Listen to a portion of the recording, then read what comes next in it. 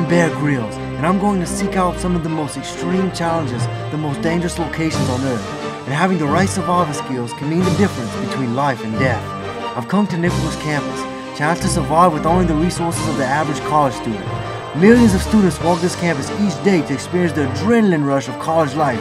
What they don't know is how quickly it can turn deadly. And I'm going to show you how to survive.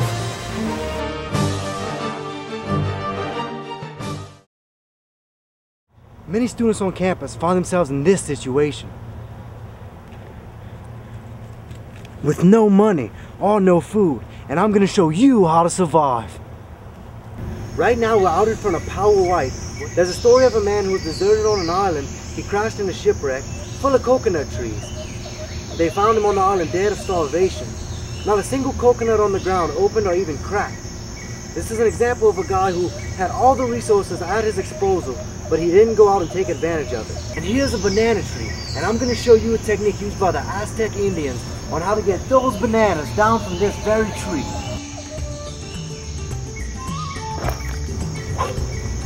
Got it! Even the monkeys would be jealous of me. Vending machines located all over campus that are readily available. And I'm going to show you a technique used to get candy out of a machine without using any money. This technique should only be used in a survival situation. And I'm going to go for that one right there.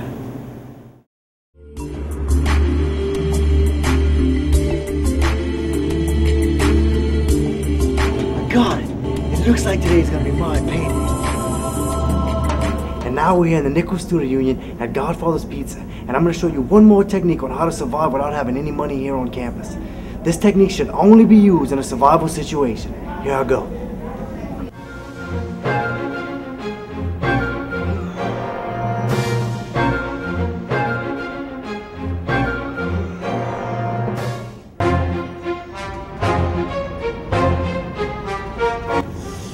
And there you have it. And that's how you survive on Nicholls campus without having any money in your wallet or any money in your checking account and still being able to get food. And this pizza is going to give me all the vitamins and all the nutrients necessary to survive. Oh, so good.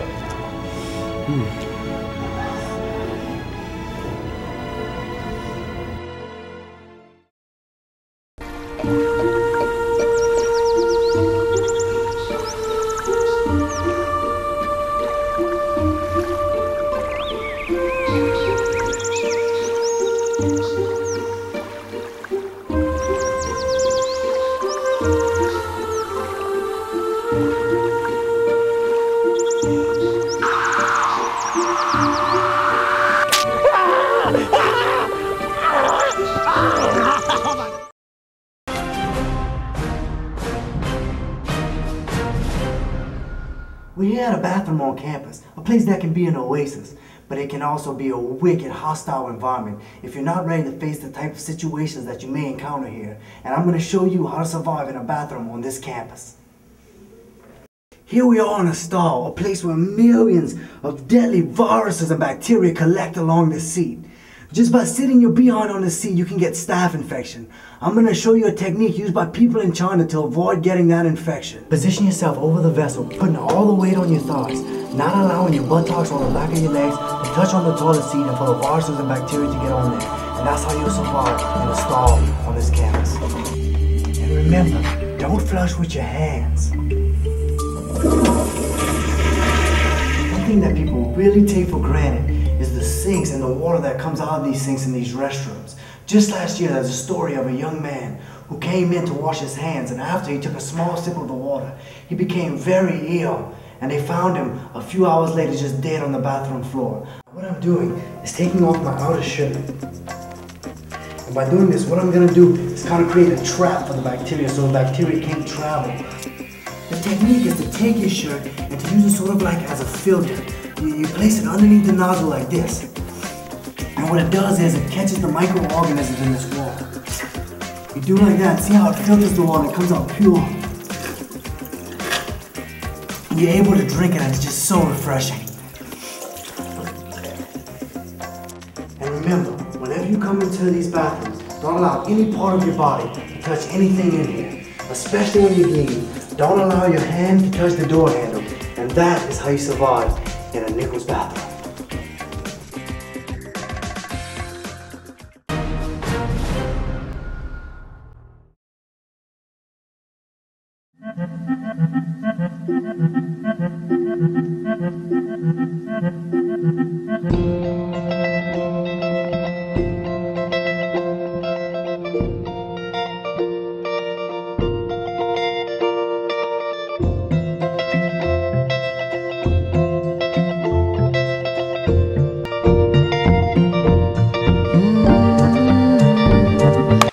Can we just talk?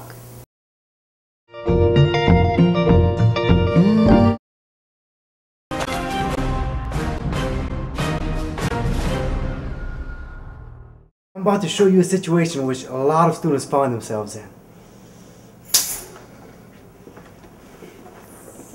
Locked out of their own dorm room. We're gonna go into the library and I'm gonna show you how to survive a night on campus in the library at Nicholls.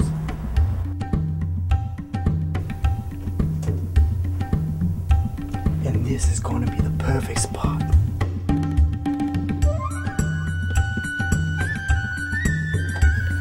These 4 books will be perfect.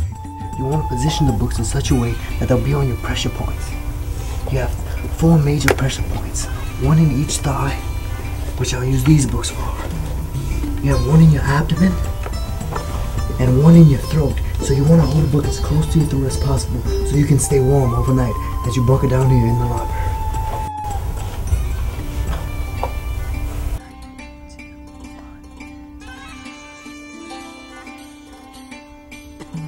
What are you doing?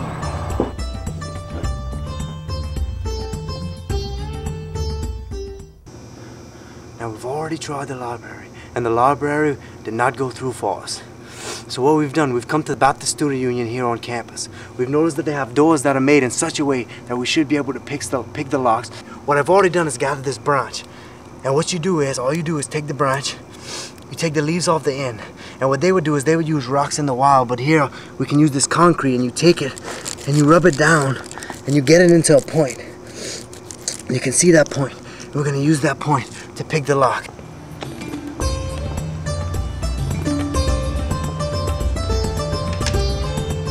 Very simple technique. And now we're in. What's going on?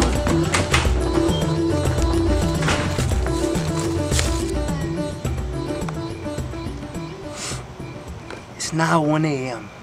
We've tried the library, we've tried the Baptist Student Union. Only in a case of last resort in a survival situation would I recommend staying in a trash can. But it's the last resort. And I'm gonna bunker down here and I'm gonna spend the night here. And I'm gonna get a good night's rest, and tomorrow I'm gonna get the police to get into my dorm. Bunkering down for the night. That's how you survive on Nicholls campus if you're locked out of your dorm.